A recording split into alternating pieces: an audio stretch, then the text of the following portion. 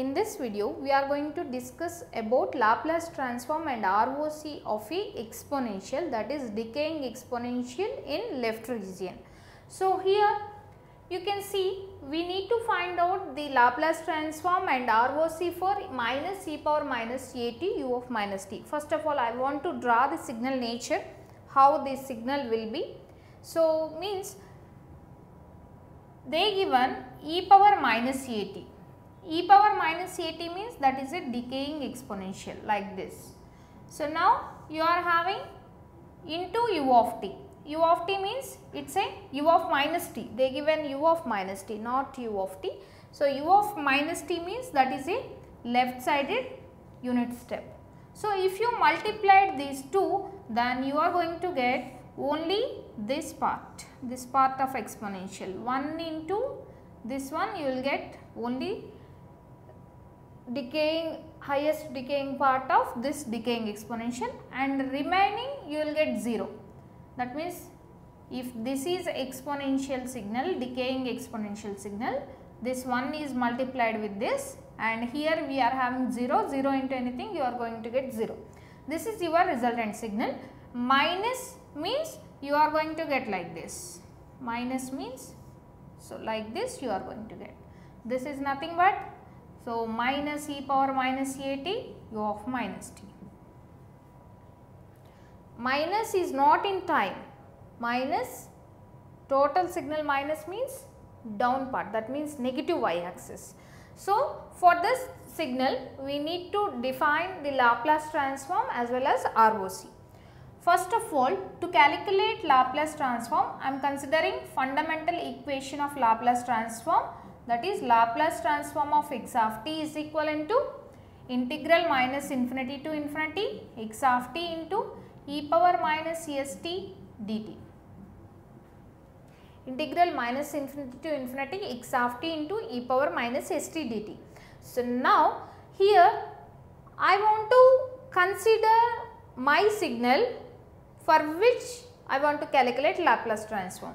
Here I need to consider minus e power minus at u of minus t to calculate Laplace transform. So, now my signal is minus e power minus at u of t. So, in place of signal I am replacing this minus infinity to infinity minus e power minus at u of minus t, remaining here in the equation itself we are having e power minus st dt. Now, we know that u of minus t is a left sided signal. It is having value from 0 to minus infinity. From 0 to infinity, the signal or unit step signal is equivalent to 0. U of minus t is equivalent to 0 from 0 to infinity. It is equivalent to 1 from 0 to minus infinity. So, you can say from 0 to minus 1, for that means from minus infinity to 0 only you are having u of minus t, that is equivalent to 1. So, 1 into anything you will get that whatever value here you are having, that you are going to get. So, minus e power minus I am taking common s plus a into t dt. So, here minus integral minus infinity to 0. So, e power minus s plus a into t dt. If you want to change this limits 0 to infinity, you can take minus. So, minus of minus you will get plus, that means, so if you want to write 0 to infinity, that means you can take reverse by taking minus, already you are having minus, so that will become plus. So, e power minus s plus a into t dt. So, here that is equivalent to e power minus s plus a into t divided by minus s plus a, and the limits are 0 to infinity. So, now if you apply upper limit, you are getting 0, 0 minus, if you apply lower limit e power 0, that is equivalent to 1, 1 by minus s plus a. Minus minus gets cancelled. So, totally the Laplace transform of e power minus at u of minus t, the Laplace transform of minus e power minus at u of minus t is 1 by s plus a. Previously also for e power minus at u of t also you got same transform 1 by s plus a. For both e power minus at u of t and minus e power minus at u of minus t will get same Laplace transform. In Laplace transforms that is very simple, not unlike Fourier transform. In Laplace transform e power minus at u of t and e power minus at u of minus t having same transform. When you saw exponential minus, you can put s plus that value. The only difference is at ROC, region of convergence. So here the ROC for this signal is, that can be defined by denominator always. By equating denominator equivalent to 0, you will get poles. So if you equated this equivalent to 0, then you are going to get s is equivalent to minus a. So s is equivalent to minus a means sigma plus j omega is equivalent to minus a. Here real part is equivalent to minus a, that's it.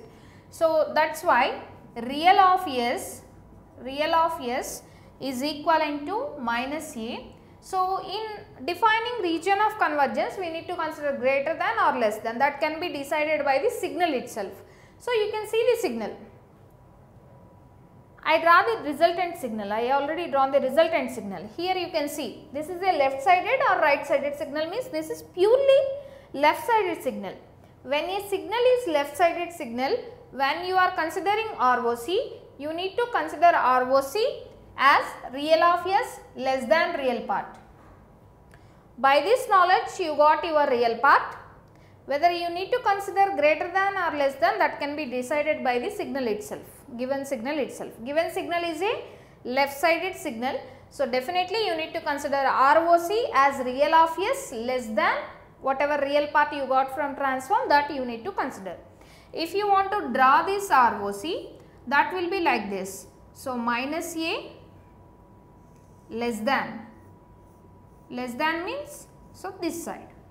Previously, in previous video itself we done this e power minus at u of t. For this also you got s plus a. For this also when you are writing ROC, real of s, real part of s is minus a, but here as this signal is a right sided signal, we consider greater than. So the ROC is minus a greater. You can see the difference of ROCs in between e power minus at u of t and minus e power minus at u of minus t. So the transforms are equal, but the ROC is different. Sometimes they will ask like this: what is the Laplace transform of e power minus at u of minus t, without giving this minus? That minus you can put here. That means when they are asking with minus, you just take 1 by s plus a as transform of that. When they are asking e power minus at u of minus t, you just put that minus here, minus 1 by s plus a. That's it. So this is about Laplace transform of left sided exponential, left sided decaying exponential.